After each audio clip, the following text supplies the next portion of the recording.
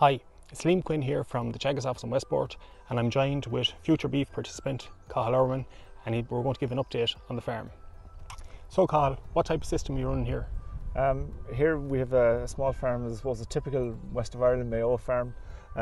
We've just 19 hectares. We've a typical sort of farm, around the 20 cow mark. Some years it goes up, some years it goes down.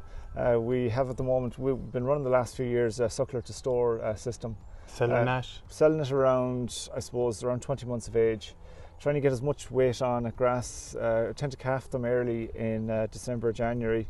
So what we're trying to do is really get a calf at five months hitting grass in April, and it'll do something with the grass. So it has sort of 2 summers at grass, and just really trying to get as much weight gain at that grass period as possible, especially in the second year.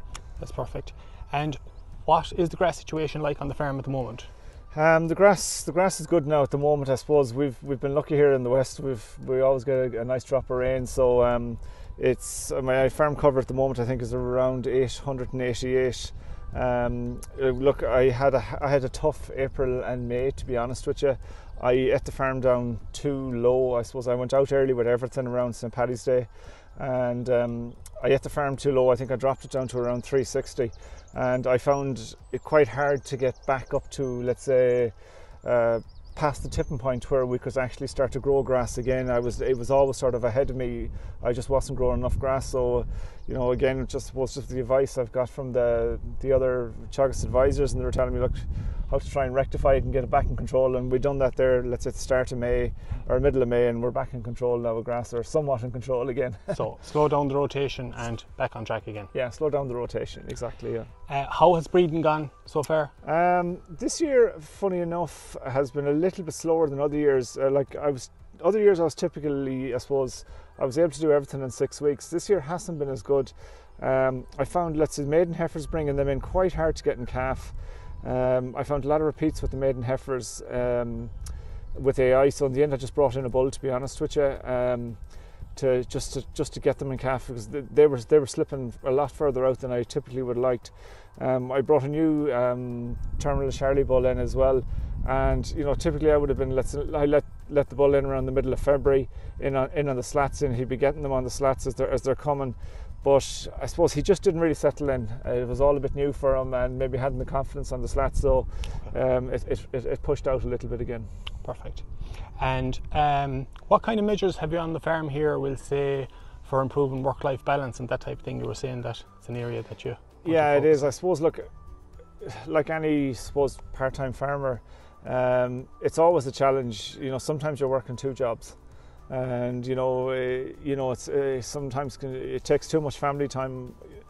I suppose the changes that I'm making personally, I'm trying to outsource as much work as I can to contractors. Luckily, I have a very good contractor who works with me here. I try and outsource as much work to him as possible. Also, I suppose, if other plans, let's say, put up another shed to make life easy, and especially in the winter time. I really try and...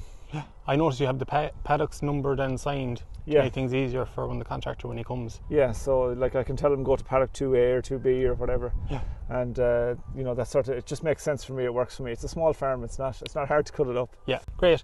And can you talk to us a little bit about the plans you have for the future, Cathal, while being in the programme? I suppose, look, for me, one of the reasons, I found the programme very, very beneficial for me, and I suppose one of the main reasons I want to, even though it's a small farm, it still has to be a profitable farm. I don't care. It has to be profitable, and it's not about pushing the farm to the limits, it's about optimising for me. I suppose, my future plans really is to try and go to finish, go to under 16-month bull. I know it's not always, people might say it's not always a good option, but I'd like to try and, I want to try and get to a stage where I'm finishing everything. Being a suckler farmer, you put an awful lot of work into, let's say, your breeding, you're selecting your breeding, your animals, getting them in calf, getting a live calf on the ground.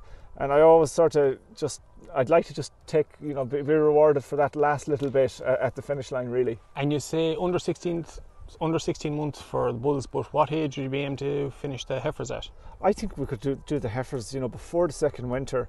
I think 19-20 months, no problem, off grass. I really do. Okay. And if we had to go to a shed for a while, just for that last push, maybe. But I don't see any reason we can't finish them off grass. Okay, that's great. Listen, Cathal, thanks very much for the update, and we'll talk to you again. Thank you.